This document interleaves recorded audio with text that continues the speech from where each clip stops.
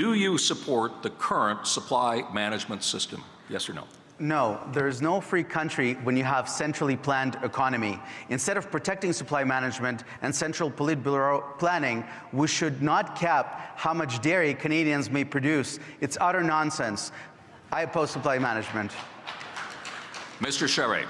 I fully support supply management. I always have. And in this era of supply chains that are disrupted, this is, in fact, a policy that guarantees us access to food that we need. So I unequivocally support supply management. No, I don't. In fact, supply management costs the average Canadian family about $600 a year. I think it's important in an affordability crisis that we actually help Canadians make food cheaper to eat. That's the problem with supply management. It's costing too much for Canadians. Thank you. Mr. Brown. Yes, the party has a history of supporting supply management, but I think it's fair in this affordability crisis to have a broader consultation with our membership. Mr. Poilievre.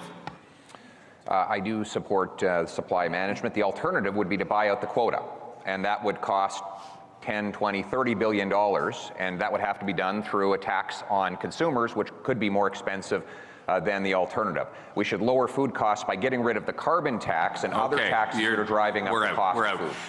Mr. Aitchison and, oh, I'm sorry, Dr. Lewis, my apologies. Supply management. I do support supply management.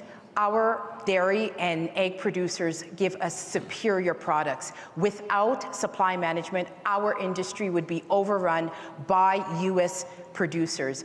I prefer to have a superior product that we'll pay a little bit more for, and if we want to bring down the price, cut the carbon tax. Okay. I'm going to ask Mr. Baber and you, Dr. Lewis, because you hold opposing views on this. Mr. Baber, why don't you tell Dr. Lewis exactly why it is that we should not have supply management, and perhaps, as the critics of your position would say, put those industries into jeopardy? So one of the themes today is cost of living. At a time when cost of living is so high, visit a grocery store. Life is becoming unaffordable. Why not to increase more supply instead of telling farmers how much milk they can produce? We should encourage the creation of more goods, especially if we're worried about inflation. But I support a gradual phasing out of supply management because, yes, we do have quotas and we have concessions that people bought. We have to provide them with some ease down, but we should not cap how much Canadians can produce. Okay.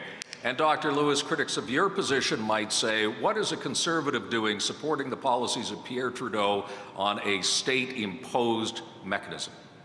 Well, from a free market perspective, supply management, of course, is not a free market ideology. However, we have to ensure that we support our farmers, and we have to ensure that Canadians get the best product on their table. If we want to cut costs, we can cut the carbon tax, and that is what is bringing up the cost of food for Canadians. Thank you very much, both of you.